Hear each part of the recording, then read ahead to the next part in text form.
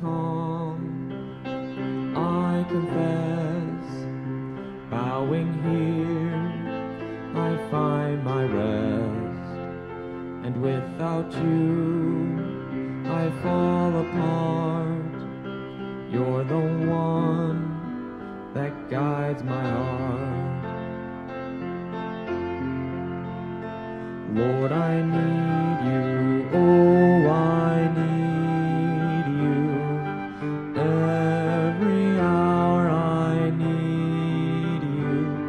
My one defense, my righteousness, oh God, how I need you. Where sin runs deep, your grace is more. Where grace is found is where you are. And where you are, Lord, I am free. Holiness is Christ in me. Where you are, Lord, I am free. Holiness is Christ in me. Lord, I need you, oh, I need you. Every hour I need you. My one defense, my righteousness, oh God, how I need you.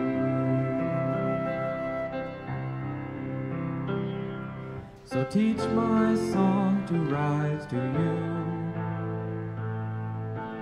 When temptation comes my way, and when I cannot stand, I'll fall on you. Jesus, you're my hope and stay. And when I cannot stand, I'll fall on you. Jesus, you're my hope and stay. Lord, I need you, oh, I need you. Every hour I need you. My one defense, my righteousness, oh God, how I need you. My one defense, my righteousness, oh God, how I need you. Hello, welcome to worship. So glad to have you join us this week. Today is our last in our Elvis Presley series. We've had a lot of fun with that. Hopefully you have too. And then next week, we actually start a little mini series on the Olympics. So it should be pretty fun. Hopefully you can continue to join us for worship this summer. Let us begin with a word of prayer. Holy and gracious God, we give you thanks for all your blessings. We thank you for filling our lives with your love, with your light, with your grace. Help us to share your love, your light, and your grace with the whole world. We pray this trusting in your mercy and through your Son, Jesus Christ our Lord. Amen. Hallelujah, we sing your praises. All our hearts are filled with gladness. Hallelujah, we sing your praises. All our hearts are filled with gladness. Christ the Lord is who was said, I am wine, I am bread, I am wine, I am bread. Give to all who thirst and hunger.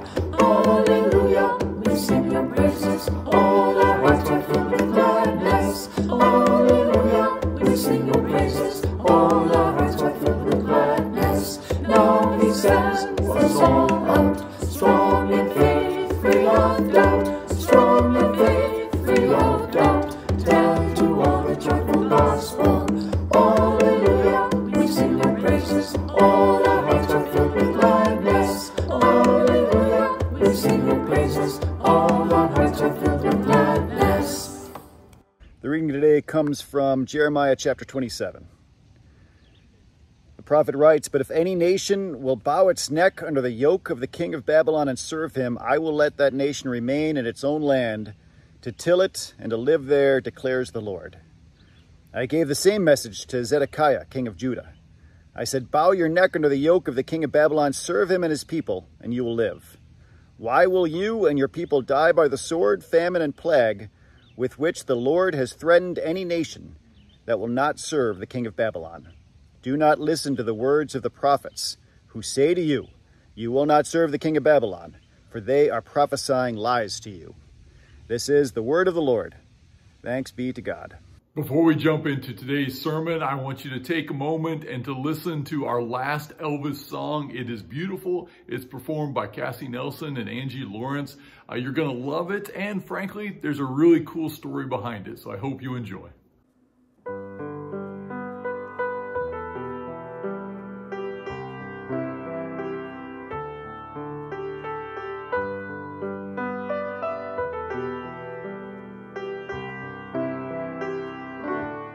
There must be lights burning brighter somewhere. Got to be birds flying higher in a sky more blue. If I can dream of a better land where all my brothers walk hand in hand, tell me why, oh why? Dream come true.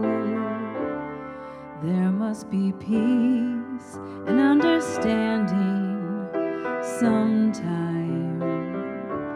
Strong winds of promise that will blow away all the doubt and fear.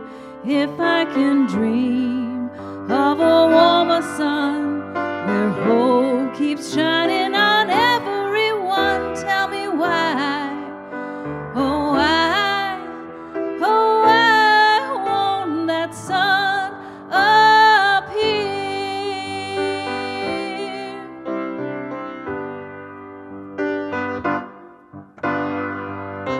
We're lost in a cloud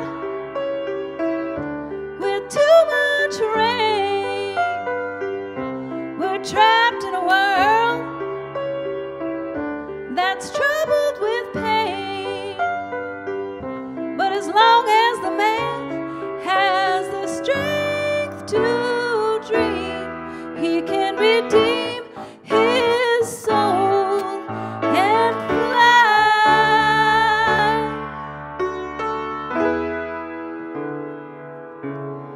Deep in my heart, there's a trembling question. Still I am sure that the answer's gonna come somehow. Out there in the dark, there's a beckoning candle. While I can think, while I can talk, while I can stand, while I can walk, while I can dream, please let my dream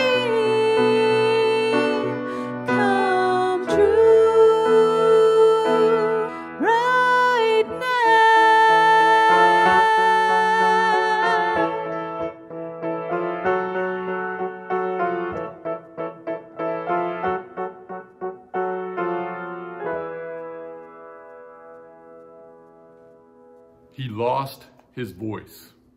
I'm not talking about his vocal cords. I'm not saying that our hero in question came down with a bad case of laryngitis. I mean, there was a point in his life where he didn't have anything to share with the world, which was just fine with the world because frankly, there was a point in life when the world didn't want to hear from our hero. It happens with every great performer, with every great artist, at least the ones who reach the pinnacle. They grow to such heights that people adore them. And then the time comes where suddenly, as if at once, the world says, we've heard enough. We'd like to hear a different song from a different perspective, from a different voice. That's what happens over and over again throughout human history. There was a point in life where he simply lost his voice. The person I'm talking about, our hero, of course, is Jeremiah. What, were you expecting Elvis? Trust me, we'll get back to the king of rock and roll shortly. The person in question is actually Jeremiah. Jeremiah was a poet, preacher, singer, if you will. The problem in ancient Israel is that Jeremiah sang the same song over and over again. Now, he might be one of the most well-known prophets. He has one of the largest books in the Bible named after him. But to say that Jeremiah was famous and beloved would be misleading. He was more notorious and hated rather than famous and beloved. You see, Jeremiah sang the same song over and over again. It was a song of doom and gloom, and it had 2 stanzas, and they essentially rhymed with one another. The first stanza was about the sin of individuals.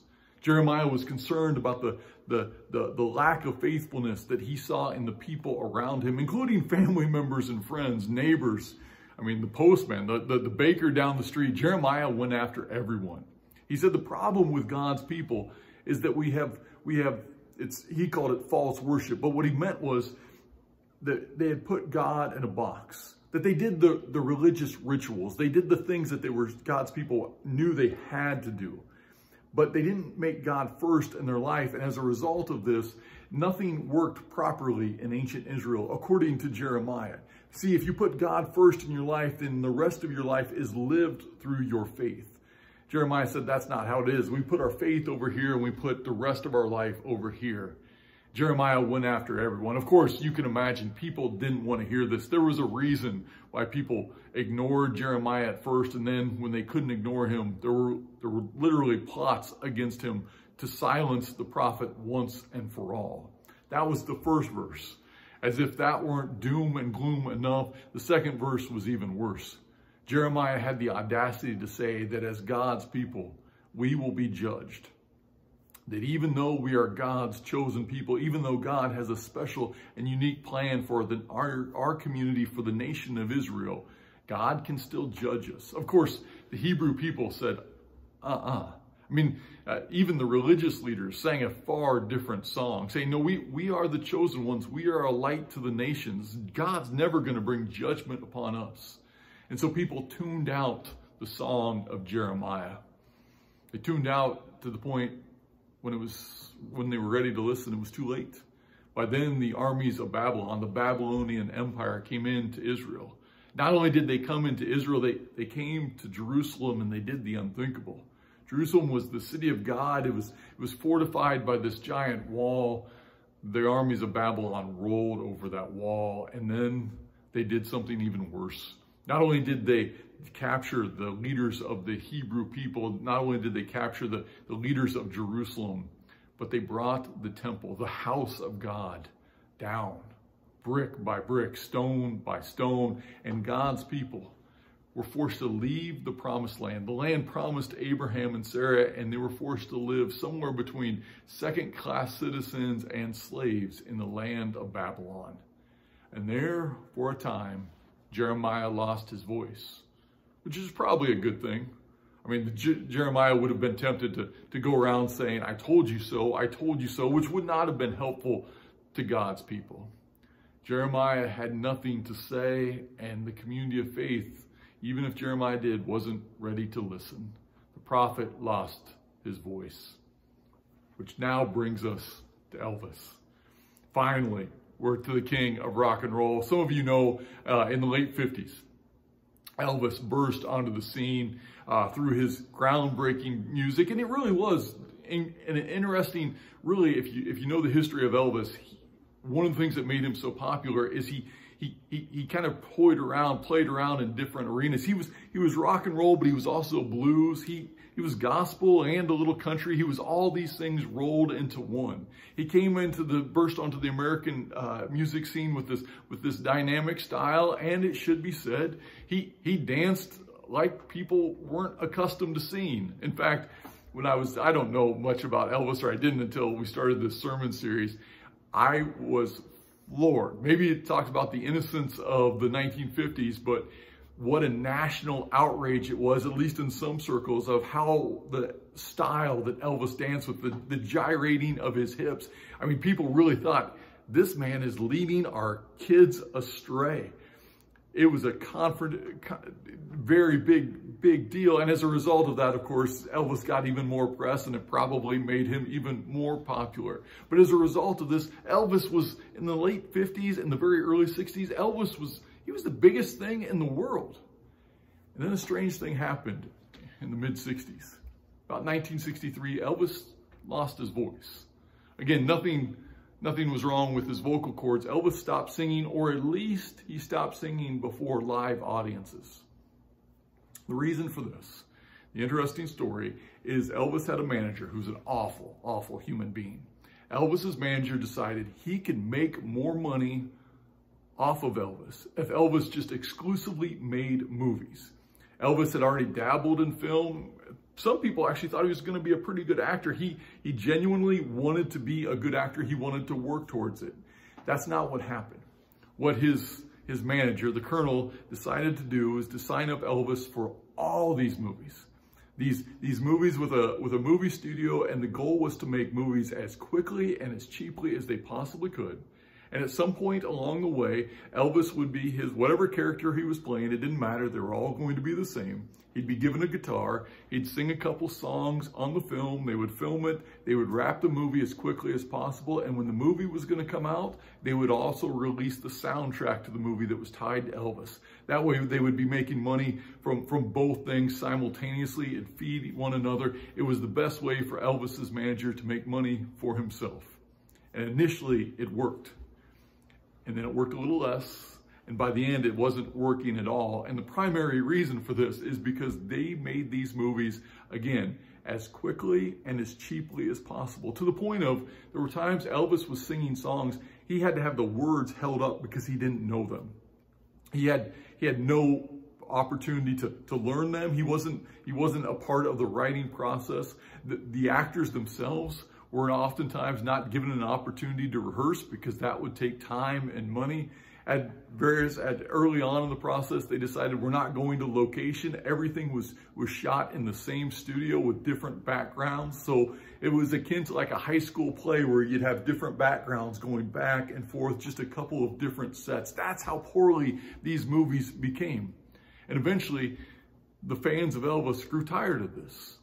What was once the king of rock and roll, eventually of course, he still had his diehard fans, and some of you are included in that, but eventually what happens, a lot of the adults who had liked Elvis said, nah, we're done with this. They moved on. And the young people were already out on Elvis. I mean, they'd moved on by the late 60s to the Beatles and the Rolling Stones and the Beach Boys and other more popular groups. Elvis lost his voice.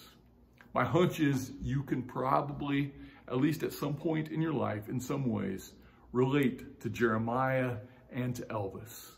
And I fully admit that if 25 years ago when I was going to seminary, one of my seminary professors found out that someday in my pastoral ministry I'd be comparing Elvis to Jeremiah, my diploma would have probably been left unsigned. Okay, so I understand this is a bit of a stretch, but I'm guessing that you can sympathize with both of them, at least in this regard. There's probably been a place or a point in your life where you feel like you've lost your voice. Maybe it's in your family. You were once that voice of wisdom. You were the one who people turned to when life was astray, when life felt amiss. You were that voice of wisdom, that calm, trusted chorus people could depend upon. And now, when you speak, it doesn't give that same emotion. It doesn't give people the same confidence. In fact, maybe people in your own family don't turn to you any longer. Or maybe you brought a specific tune to your friendship group. You were always the one who would bring something interesting, something for the whole group to talk about. People looked for you to the guidance and creativity, and now, for whatever reason, it feels like they're not listening anymore. Or maybe it's at work. You used to, when you would sing your song, when you would offer your words, it had power. you would move the congregation forward. People would turn and listen to you. And now, for whatever reason, it feels like when you talk, it's like somebody hit your mute button and no one's paying attention. You know what it's like to lose your voice. Well, if that's the case, you should know why this song is so very important. The song that Cassie and Angie just performed for you. It's Elvis's comeback. The funny story behind it is in the late 60s, Elvis, against the advice of his manager, made a deal that he would sing in front of people once more. The backstory is this: he made a deal with NBC. They would do a small made-for-TV concert, and his manager, once he found out that Elvis was not going to say no, that he was going to go through with this, his manager said, okay, I will get all the diehard Elvis fans from around the country. This will be your comeback. This will be great. He got all the tickets. Then the manager didn't give them out to anyone. The NBC didn't realize this, nor did Elvis realize this until the day of the recording. And so NBC had to go out throughout the community. In fact, they would go into restaurants handing out tickets to an Elvis concert. People showed up that night, whether they were fans or Elvis or not, to see something very, very special. Elvis walked on stage and he began to sing. He didn't sing one of his famous songs. At least that wasn't the crowd pleaser. He wasn't wearing one of the fancy jumpsuits that he would bring out later in his career, unfortunately. Instead, he just came out in a normal suit. And he wasn't dancing around. He just sang from his heart this song about dreaming, this song about his future. This was Elvis's comeback. He found his voice again. Now, I wish I could tell you it was a happy story. I mean, it started happy. This was the most watched program, not of the week or the month, of the year. I mean, think about today. This would be akin, in comparison, this would be akin to the number of people who watched the Super Bowl in the 21st century. That's how many people, relatively to today's society, watched Elvis sing this song you just heard. Now, that was quite the comeback. Of course, it ended poorly because Elvis went back to listening to his manager, and let's just think things did not end well. But for a moment, at least for a moment, Elvis found his voice, as did Jeremiah. It was probably unthinkable to God's people, but eventually Jeremiah began to sing or to preach again. Only this time, Jeremiah changed his tune. Jeremiah went around to God's people who were living as second-class citizens and slaves in the land of Babylon. And Jeremiah started telling them that through the faithfulness of God, there was still hope. That God remembered them. That God had seen their plight. That God was going to bring them home. If not them, certainly their children. That they would stand in the land promised to Abraham and Sarah once more. And what is more, God's people listened to this song. It was exactly what they needed to hear. They heard the word of God. It gave them the strength and the desire to continue to move forward. And eventually the day did come. It's like this historical anomaly. One moment, the Babylonian Empire was the greatest empire in the world, and the next day it was gone. It collapsed thanks in part to the Persians, thanks in part because it collapsed in on itself. God's people were able to go home. The Hebrew people returned to the land promised to Abraham and Sarah. People of God, your song is important, and you have a song to share. My hunch is today that if you feel like you are voiceless, if you feel like nobody's listening to what you have to say, you have to make a choice. Maybe you need to, like Elvis, to change your style a little bit.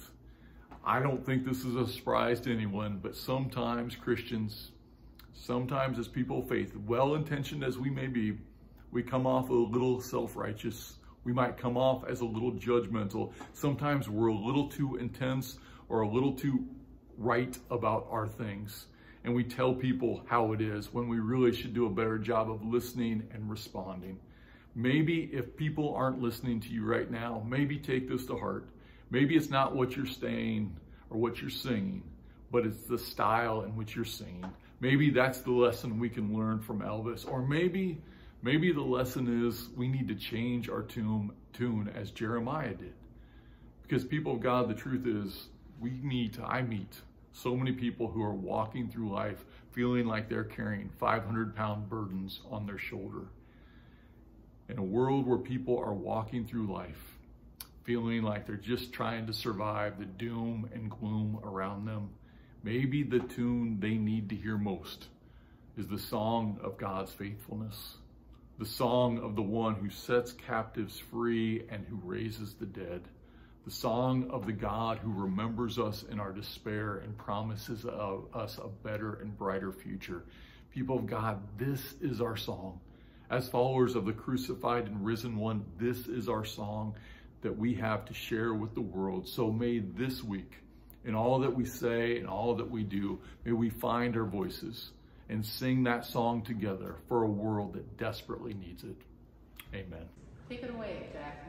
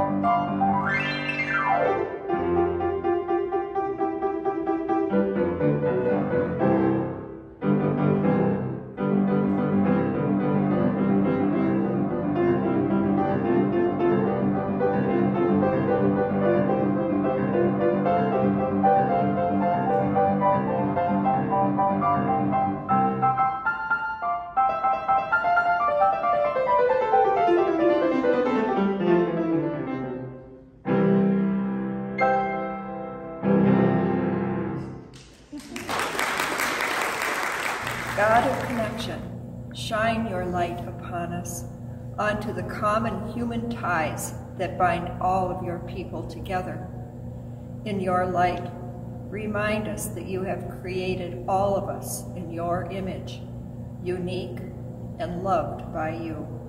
Lord, in your mercy, hear our prayer. Gracious God, breathe new life into all of creation. Send sun to warm and water to saturate yards, fields, and mountains. Set all things in order that abundance may come forth. Lord, in your mercy, hear our prayer. You feed us at your holy table and send us out to feed others. Bless those who fish, bake, and cook, restaurant servers, grocery store workers, and food shelf volunteers. Open our eyes to your grace present in every meal that we share. Lord, in your mercy, hear our prayer. Our Father, who art in heaven, hallowed be thy name. Thy kingdom come, thy will be done, on earth as it is in heaven. Give us this day our daily bread, and forgive us our trespasses as we forgive those who trespass against us. And lead us not into temptation, but deliver us from evil. For thine is the kingdom, and the power, and the glory, forever and ever. Amen. May the peace of God be in your heart, the grace of God be in your words, the love of God be in your hands, the joy of God be in your soul, and in the song that your life sings. In the name of the Father, the Son, and Holy Spirit. Amen.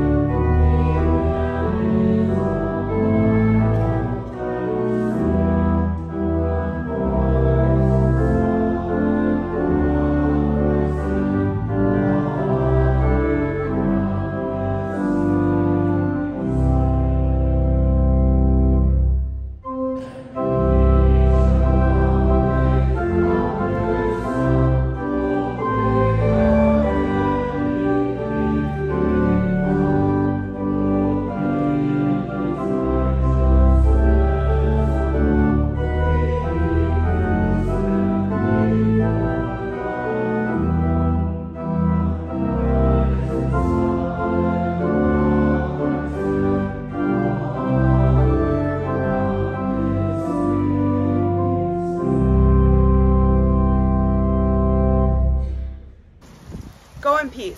Serve the Lord. Thanks be to God.